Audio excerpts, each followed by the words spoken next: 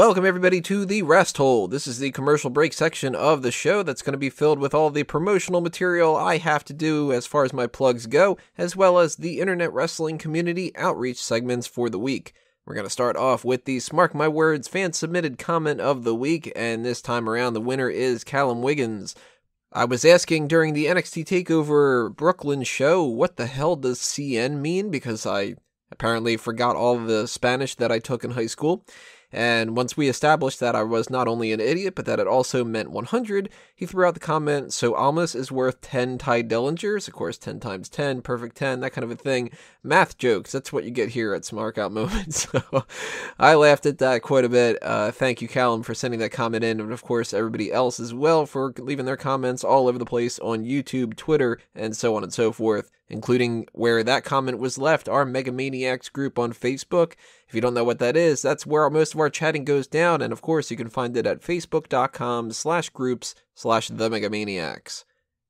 Start sending in your questions for the August mailbag special that's going to be happening next week. You can do so by tweeting at SmarkOutMoment with the hashtag mailbag, or better yet, leaving an email through the contact form of the website. Got a couple things already from Silent Wit of Doom and Peter Piccinini, but the more we have, the better it is, so we can pick and choose which ones we're going to end up talking about on the show.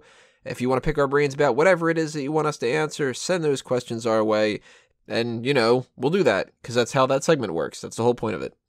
If you're looking to help support the growth of Smark Out Moment, there's a couple different ways that you can help us out. Direct method of donating money, if you want to go that route, is through either the PayPal, the YouTube's fan funding method, or if you can sign up through the Patreon account. You can also check out the Smarkets, love that term, where you can buy some t-shirts, mugs, and other merchandise over at our Redbubble and TeePublic shops. We have a TeePublic shop for Fanboys Anonymous as well, if you're more on the geeky side of things like that. You don't like what we have for Smark Out Moment. You can also help spread the word about the website in a few ways, such as the Sign Me Up initiative. All you gotta do is take a Smark Out Moment sign to a wrestling show and send me a picture of yourself holding it up. Go ahead and check out the website. There's a new one from Peter Piccinini from SummerSlam. Awesome. Big thanks to you, Peter, for doing that. And a shout out for you doing that on the Monday Night Raw one, too. I saw that as well. Even more importantly than that, though, you guys can help us grow our audience with our social media presence, and you can do that with all sorts of different ways. You can like and share our posts on Facebook. You can retweet and follow us on Twitter. You can give each and every video on YouTube a thumbs up. Obviously, subscribe if you haven't already, and leave your comments as well. The more comments, the more discussion, the more views, all that kind of stuff. And you can share the website's articles and everything else by posting things on Reddit, on message boards, everywhere else on the internet. As long as you guys are getting our name out there, it's going to be helping, so everything greatly appreciated.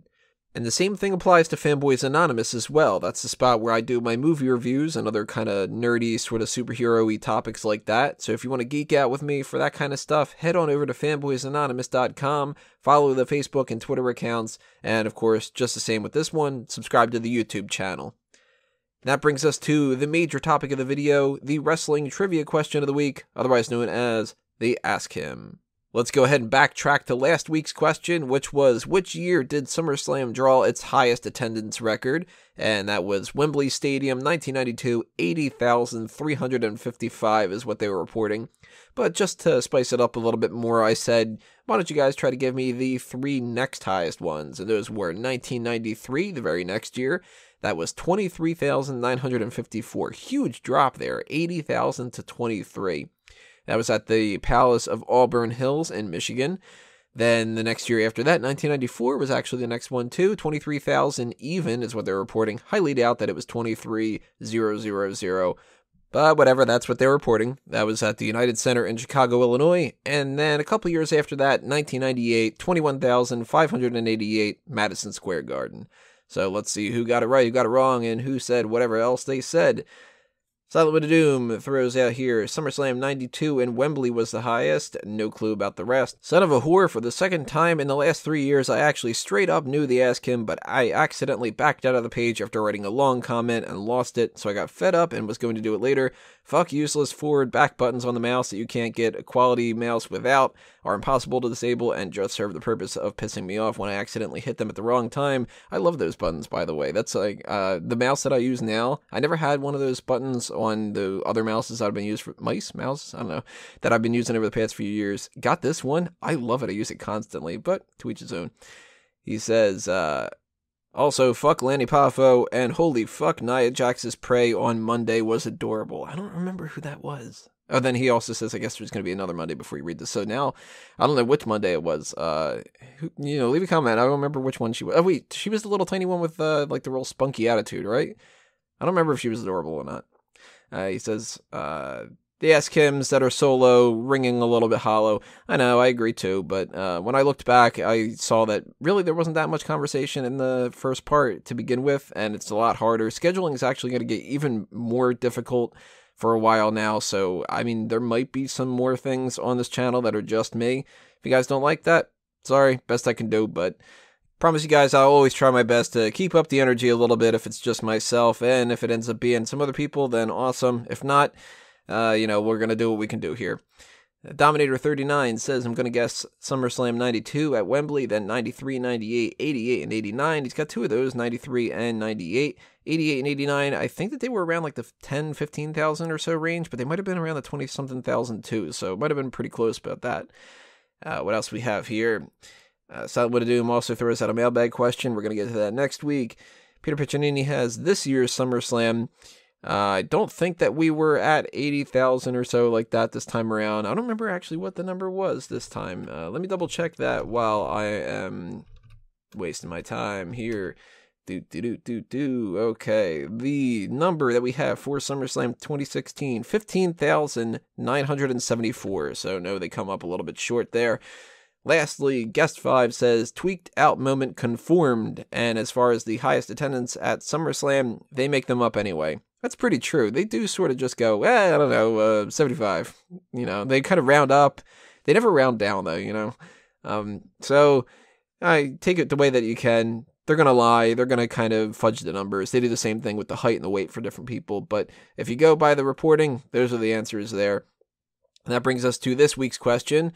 We had that whole situation with Finn Balor. That sucks, man. And officially, he has the shortest inaugural title reign in WWE history, which is kind of crazy and really a shame. So your question this week, everybody, what is the second shortest inaugural title reign length of any newly crowned WWE championship? Let me specify that a little bit more to make it easier for you guys. What I mean here is the first debut champion that they had for a title who had the shortest reign length other than Finn Balor. And I'm going to give you guys an example. That's not the answer to this because it's not recognized by WWE, but the first ever ECW champion was actually Jimmy Snuka. He won the title April 25th, 1992, lost it the very next day to Johnny Hotbody. So he had a one-day reign as the first ECW champion. But again, that's not recognized by WWE, so as far as the WWE side of things go with their titles and the ones that they kind of bring into the mix with their history, who has the second shortest inaugural title reign length other than Finn Balor? If you think you know the answer, or you want to leave a guess, or anything else like that, leave your comments below. Next week, I'll tell you the answer to that and anything else we need to break down. But I want to thank you all for listening to this episode. And I think that we've got a whole bunch more topics still left going. So stay tuned, everybody. We'll be right back.